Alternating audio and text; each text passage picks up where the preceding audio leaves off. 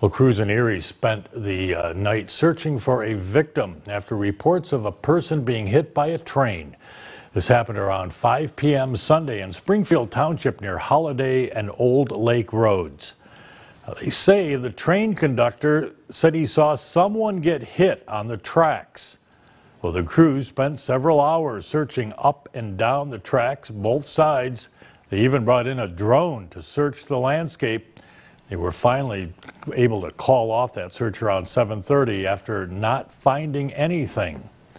State Police in Girard, though, plan to review the train's footage.